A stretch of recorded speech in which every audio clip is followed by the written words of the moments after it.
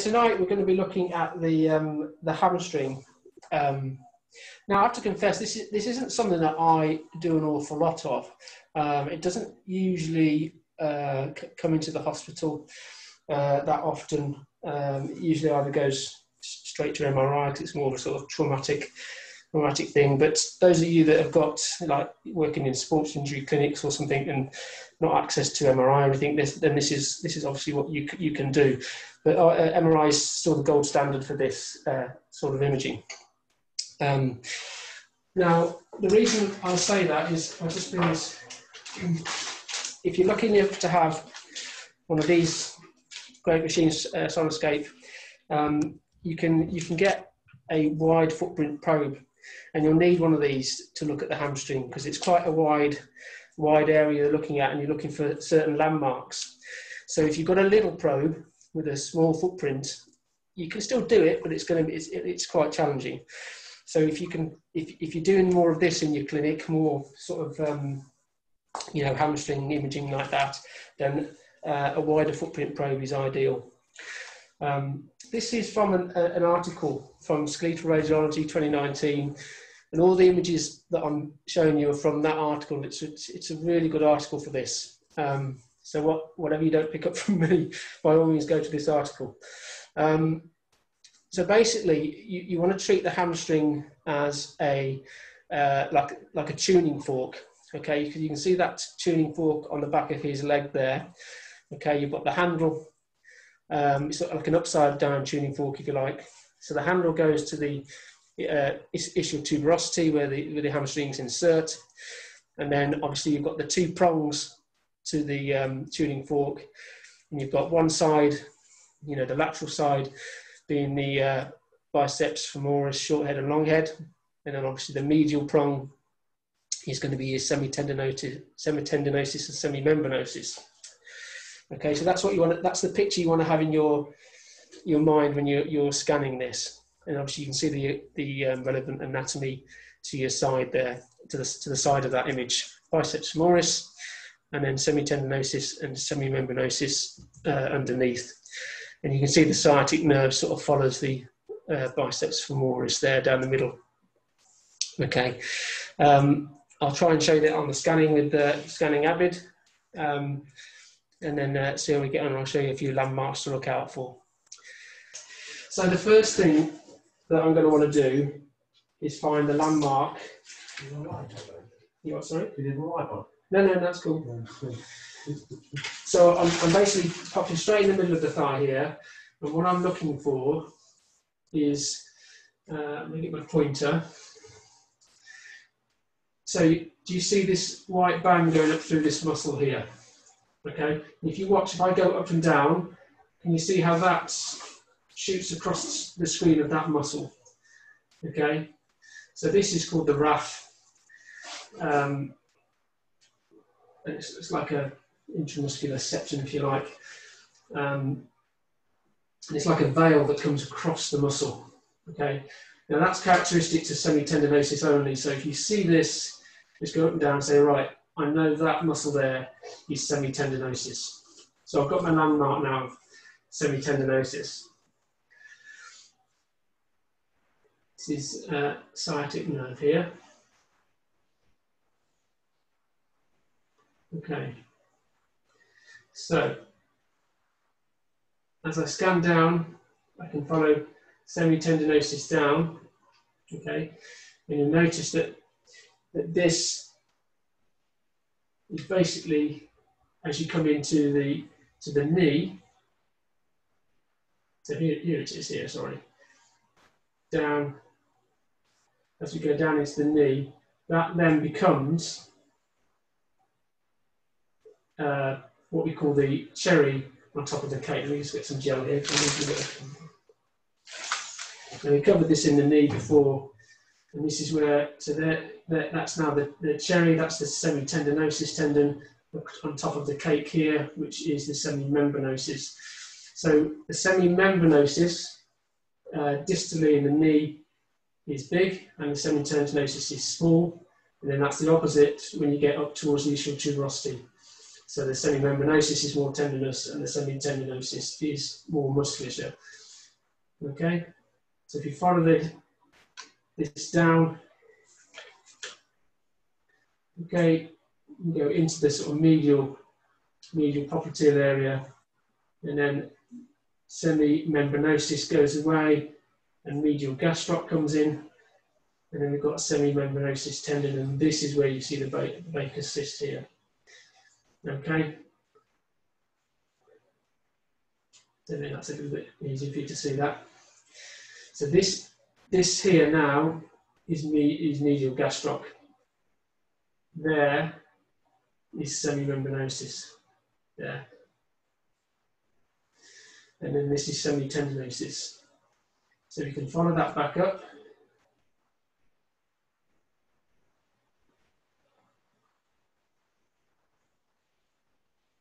There's that veil, look, see how it's going across?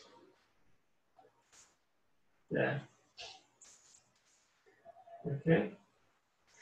So we've also got biceps femoris laterally to that. Okay. And then you've got sciatic nerve here. Okay. And this is what they call a sort of Mercedes sign. So you get in, as you go up, you get this sort of triangular Mercedes sign. Here. And if I take that, carry on up, it becomes the conjoint tendon. So we're now going into the fork of that tuning fork, into the handle of that tuning fork, sorry, up to, and there is the ischial tuberosity here. There. Now I've got an image to show you on the slide, which will clear this up for you. So that's ischial tuberosity, and this is where they insert. So you've got sort of semimembranosus down here, and then the conjoint tendon of biceps femoris, and semitendinosus here.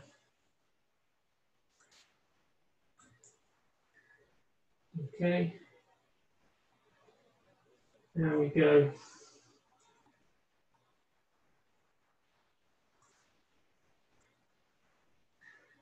There's that characteristic veil.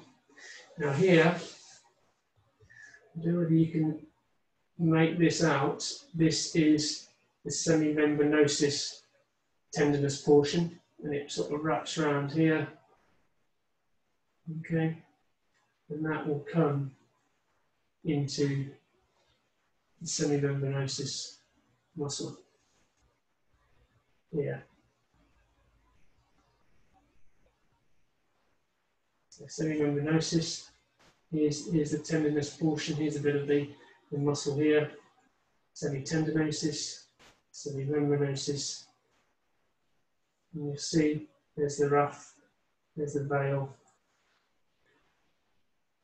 As I go towards the ischial tuberosity, all these converge, so semimembranosus comes up and joins conjoint tendon of biceps femoris and the tendinous portion of semitendinosus.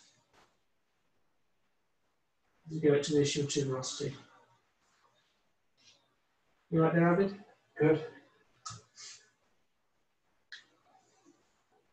Okay.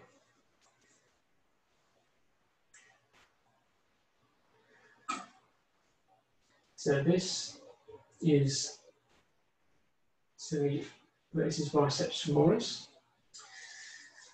So as I go down biceps femoris, you can see I've got sort of two layers here now. So I've got, this is biceps femoris long head, this is biceps femoris short head. Okay, and as I move down, you'll see biceps femoris long head becomes smaller, biceps femoris short head starts to take over. And of course this goes down to the fibular head, running out of gel just at the bottom, that's typical.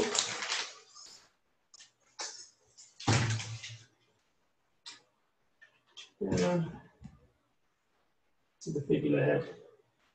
There. back out again, short head, long head. You see the difference here. I've got a picture to show you. So, there's a possible tear here. Not you, Abid, but got a picture of that. Okay. With the tear, if there was a tear there, would you always see increased vascularity? Not always, but you'd see probably a little bit of fluid, and the muscle might be a little bit hyperechoic. I've got a picture of that, so I can show you. But by all means, put the Doppler on. You might get a little bit of hyperemia there. Why do you think some show and some don't? There's a true muscle tear. So I mean, tendon.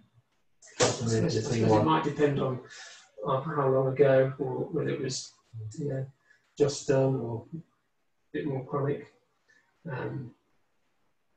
But yeah, sometimes. The longer it's been there, the least likely it's going to be to be hypervascularised. Yeah.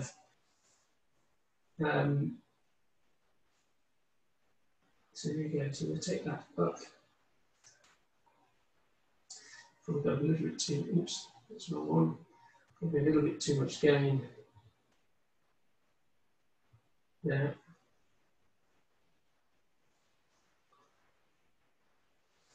Do you get many referrals for soft tissue masses? Yeah, I get quite a few of those, and they are very scary, soft tissue masses. In the hamstring, do you find that? I mean, you see many? Not in the hamstring, but more on the anterior thigh, maybe. Tend to have little lumps and bumps, but be very careful with diagnosing lumps and bumps. They still scare me to death, and I've seen a lot of them. Okay, so that's basically the hamstring. So let me go through the pictures on the PowerPoint again, and then we'll come back and just go through this again with that characteristic bearing. It might make a bit more sense to you. So yeah, there's that characteristic fork that we did. So went up to the conjoint tendon. Can you see the arrow? Yeah. Okay, perfect. So so scanned up the handle of the fork here, so where the conjoint tendons of this portion here, so you've got the biceps femoris, semitendinosus, conjoint tendon, and it inserts onto the ischial tuberosity. Okay, and then the semimembranous portion is just literally just like a little bit of tendon that comes across that sort of tadpole appearance that I showed you earlier. I'll show you that again in a minute. Okay. And then there's your lateral fork, and there's your medial fork there, and you can see this. You can just see this is the short-headed biceps here coming down onto the fibular head there. Now, okay, so this is what you're looking for when you get to the ischial tuberosity, and it's never a clear image. I've yet to see a really clear image. If you get a really, really skinny person there, you can look really nice. But this is usually what you get. You get like this sort of hyperechoic area. But if it's really swollen, thickened, then you might suggest some sort of tendinopathy there. There's a adductor magnus at the more medial here, but that's really difficult to see. I don't often see that at all. So you've got the conjoint tendon here. And semimembranosus, and the sciatic nerve, gluteus maximus, ischial tuberosity. And that's basically this portion here that you're looking at. Okay, what else have we got here? Yeah, so this, go on. Is it possible to see the central tendon? Yes. So the central tendon is well, it's going to be this portion here probably. This is the central tendon. So as you run down, you'll see that. So this is the sciatic nerve. This is the membranosus, adductor magnus under here. So this is when they're all converging here, just before you hit that handle of the fork that goes into ischial tuberosity. I suspect the question was when you scan, can you show it? Oh, sure, yeah. I think that was Biceps femoris, adductor magnus. Here's that long section of the veil there. So that's what you're looking for in the semitendinosus. That veil that comes across when you scan up and down. That is essentially what it looks like in longitudinal section.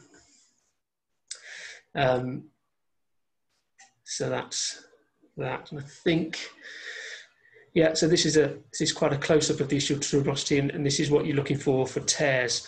So you can see that all this is the insertional point, and you've got a little hypoechoic cleft there and here, and these would be little intratendinous tears here. So this is magnified because that ischial tuberosity there is basically here. So they've got a really good image there. But you can see that this person is very thin. Can you see here? That's the top of the skin surface, and that literally is a very, very thin person. So that's why they've got such a good image here. So this is when you're going down the lateral side with the long head, biceps femoris, and the short head.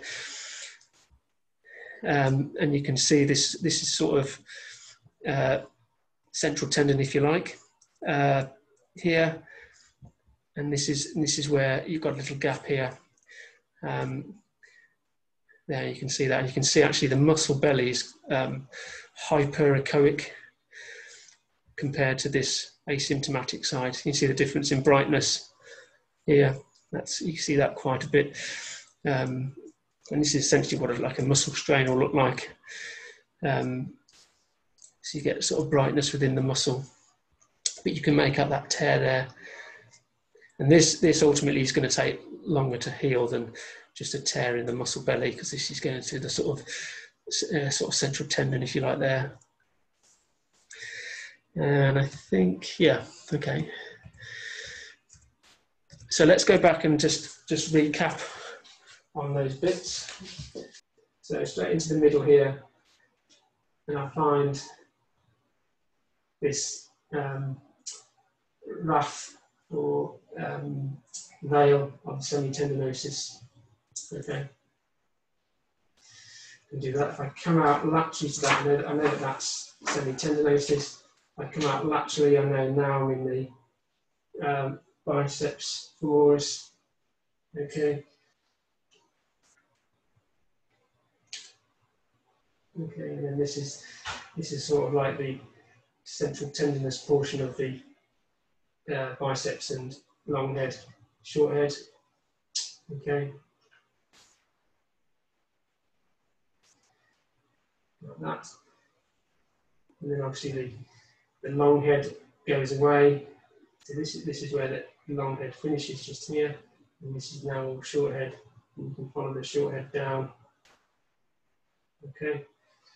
Down onto the fibula, back up into long head up. And you can look for tears, because if you see disruptions in all these in these muscle bellies, they will look strange. They look a bit hyperechoic. Gaps, or the actual muscle might be hyperechoic. Okay, so that's biceps. Over medially, you've got that veil, so you know you're on semitendinosus again.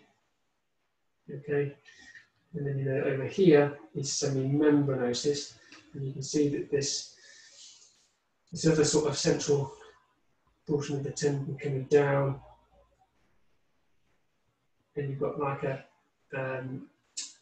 this is the tadpole I was telling you about. So this is basically the semimembranosus tendon here, going around to the semimembranosus muscle belly. Okay, and that's quite a common area to get injury along here, and this will just be all widened and hyperechoic. But as I say, I very rarely see any of these, to be fair. They don't usually come to ultrasound. So here again, membranosis. As we scan around, scan up the handle of the fork, if you like. So membranosis comes in, joins the conjoint tendon of semitendinosus and biceps femoris up onto the tuberosity, which is here. So I can try and get a little bit better there, take frequency down a bit.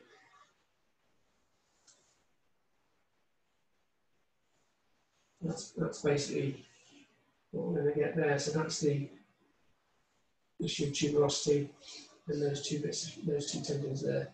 The magnus is going to be sort of more medial around here. And then back out. And now, as you come out, you should see sciatic nerve. That's it there. Because it just follows underneath biceps femoris. So this is sciatic nerve there. Here, sciatic nerve. Sciatic nerve. Sciatic nerve. Sciatic nerve. And then obviously they'll split into tibial and peroneal. Yeah. You get to the knee. Now, the insertion of obviously semitendinosus is obviously on the anteromedial aspect, so that's the pes anserine. So you covered that in the knee before, so you know that insertion. And the certain insertion of semimembranosus is, just try and find this. So you come to the medial down. So you come to the medial joint line, just come down the body a little bit until you see that groove there. This groove here. That is the semimembranosus insertion there. Just there. Get off that one.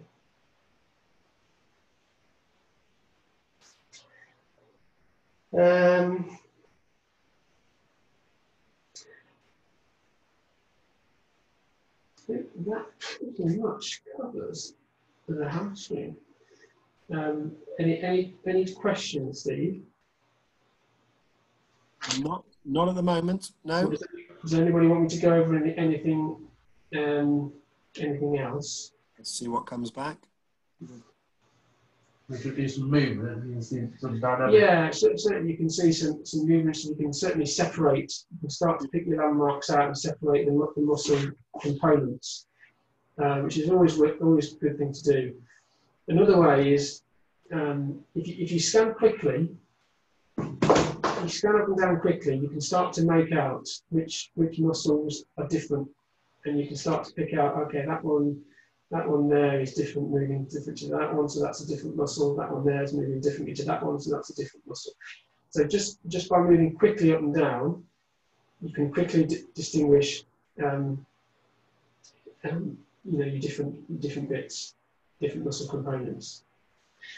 But your landmarks, centre of the thigh, look for that characteristic veil going through semitendinosus, and that you can't go far on from there, because you know laterally is biceps, medially is membranosus.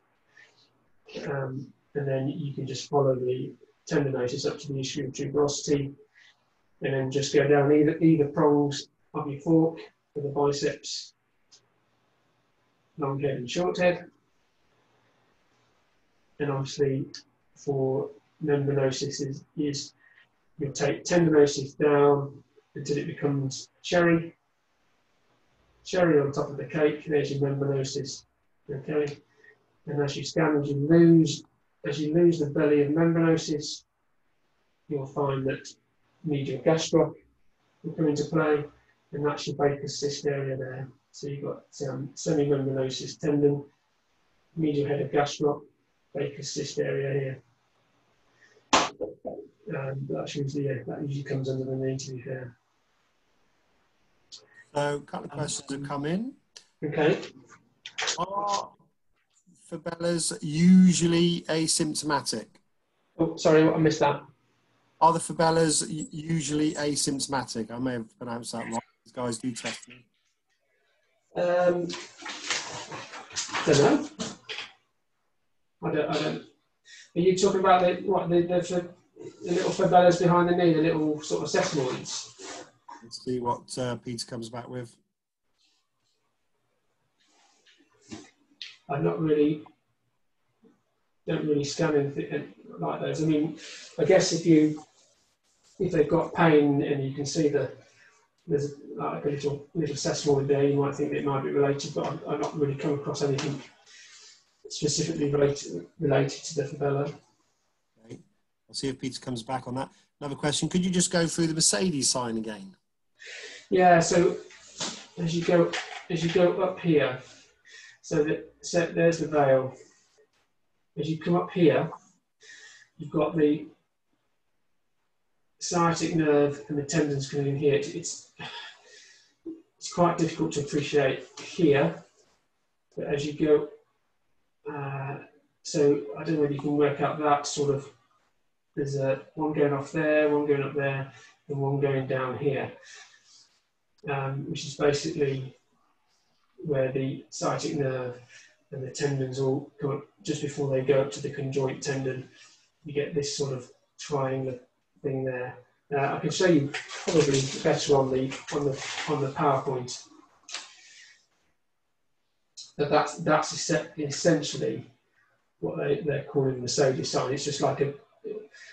Can you see that sort of triangle star point there?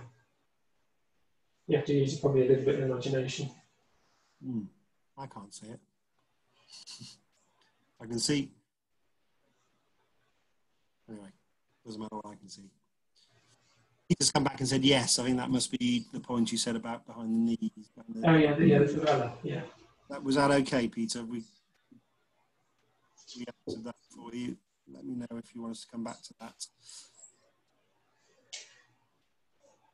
So yeah. So I mean, as I say, I don't scan many of these. It's one of those things that you don't come across that every day. And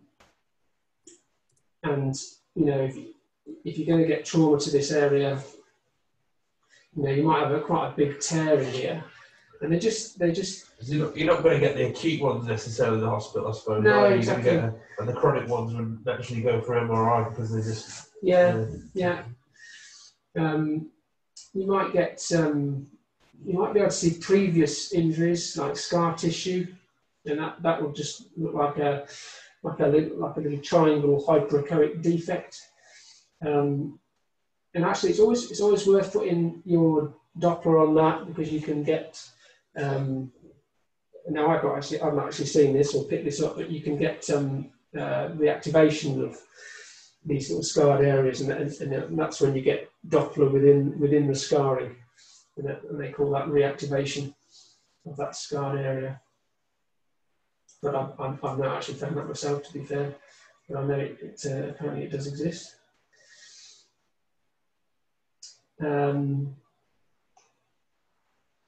Yeah, so it's not as complicated as you think. If you break it down into the anatomy, and you find your characteristic landmarks like your veil, your biceps femoris, your little tadpole where your membranosus comes in. And there's your membranosus muscle belly, and this is a ductor magnus down here. This big one here.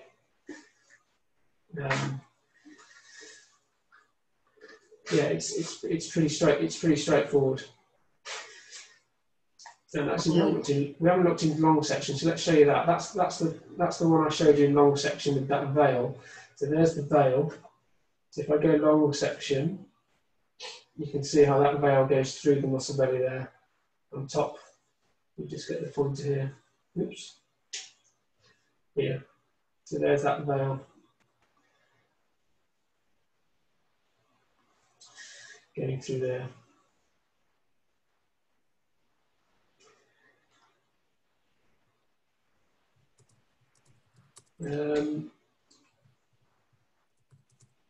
Anything else there, Steve? Yeah, there is. Peter has just said it might be outside the presentation, but I'm sure if we can oblige, we will. Tumours of the muscle. Can we talk about this? Difficult to see. Tumours. Yeah, I said that right, Peter? Yeah. Okay. Anything that you see intramuscular, assume it's nasty. Send it on. Unless they've had trauma and you think it might be a hematoma. If they've had no trauma, then any sort of mass intramuscularly is, in my opinion, sinister until proven otherwise. Yeah, I wouldn't try it unless you know they've had trauma and you think it's a hematoma. Then I wouldn't. Just be careful with trying to say what things are, because ultimately they need to go to MRI or further imaging or something just to clarify that.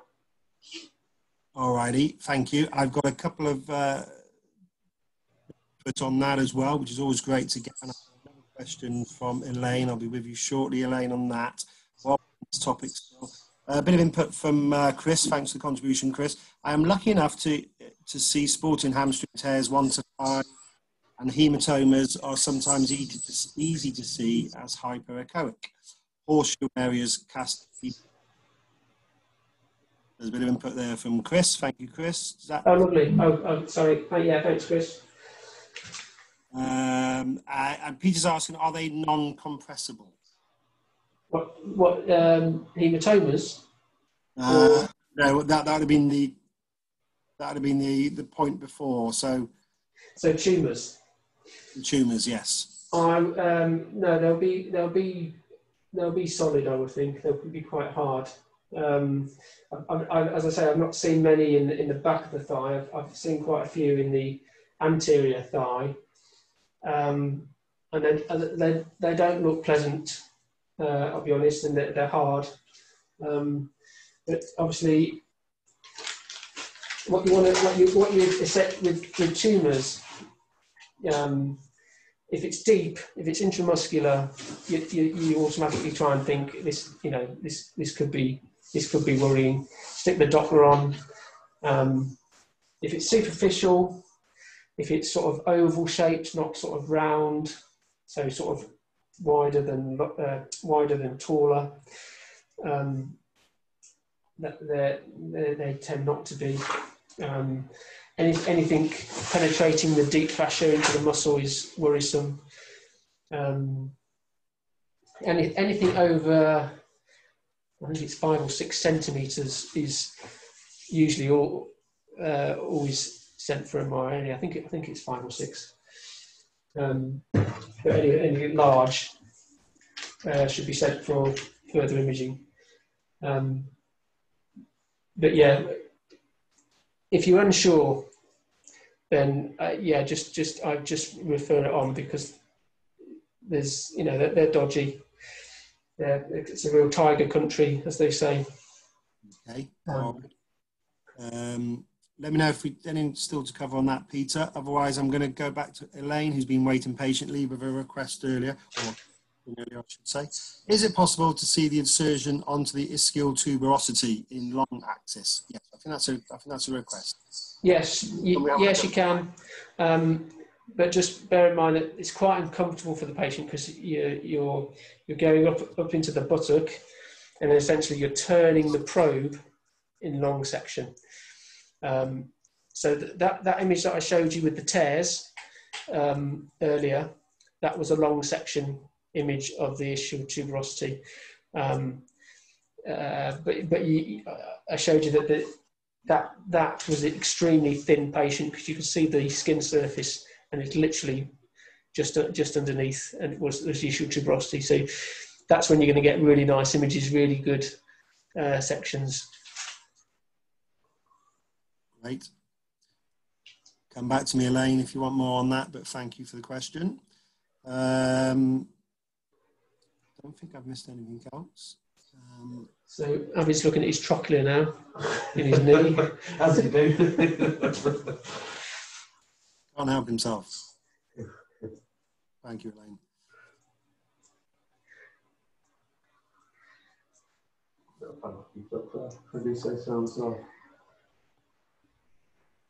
Yeah. I'm See, squatting a lot. There's no difference. So you can scan obviously the biceps femoris obviously posteriorly when you're looking at the hamstring, but you could probably look at it anteriorly when you're looking at the knee as well. You just need to remember that you've got that lateral collateral ligament as well on the fibula. So just try not to get those two mixed up. So basically, if your probe's pointing towards the back, towards posteriorly, then you're on biceps femoris. If it's angled towards the condyle, then obviously that's the lateral collateral ligament. But they both insert there, you see. So you just have to be careful with that. Yeah, fine. So that's the long section of the ischial trauma. So this is where it's long section of the hamstring coming up and inserting there, and you can see the little tears there. But you can see, look, this is the skin surface. Okay, so that's very thin patient. So that's when you're going to get really nice images.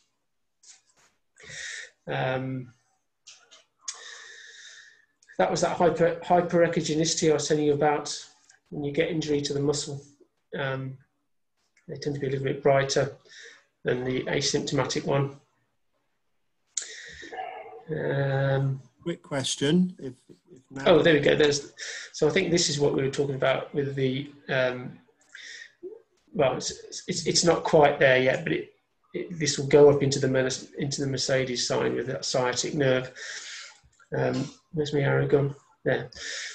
So as you move further proximally, this will come up, and it'll look like this, but just a little bit higher up when these two join. That was the Mercedes sign. Sorry, Steve, carry on. No, thank you. That's great. Can you just repeat about the difference in probe angle between BF and the LCL, please? Was that one? You were talking about the probe angle that you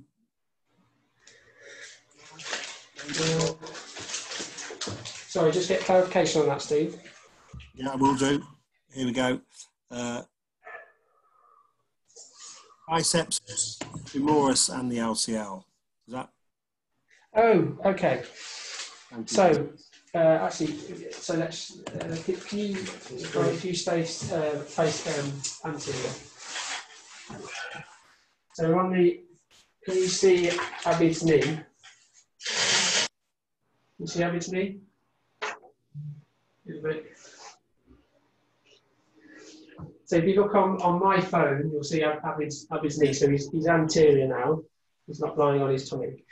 So you've got the fibular head. So when I angle towards the condyle, if you look at the screen, I'm multitasking now, so it's going to get pear shape. This is the collateral ligament going down here. Obviously, it's not under tension, so it's a bit wavy. Going along there. Okay. Now the biceps femoris, if I angle down towards the back of the leg, I'm still on the fibula because it's here, but you can see that now I'm on the biceps femoris.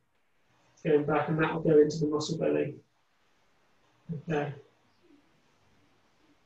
So if you look on my phone, you'll see my position. Again, angling backwards there.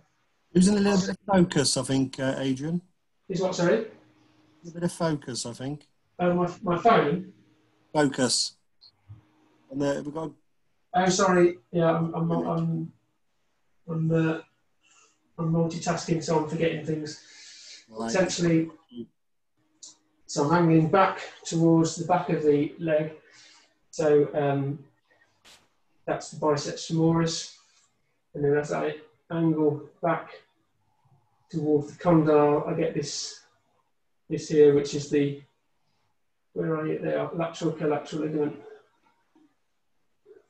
Okay, and this is what we were talking about in the knee with the inverted Z for Zorro. So you're going that, and then the ITB is from Gerdy's tubercle. So you can remember it that way for the inverted Zorro. That's the ITB. Okay. Any other questions out there for us, Steve? I don't think there is. I always like to double check. Quite a bit of detail there today. I think that was a good session on hamstrings. Covered it in great depth. Yeah, I think I haven't got any questions coming at the moment. I'll give people a chance now to get the questions in quickly.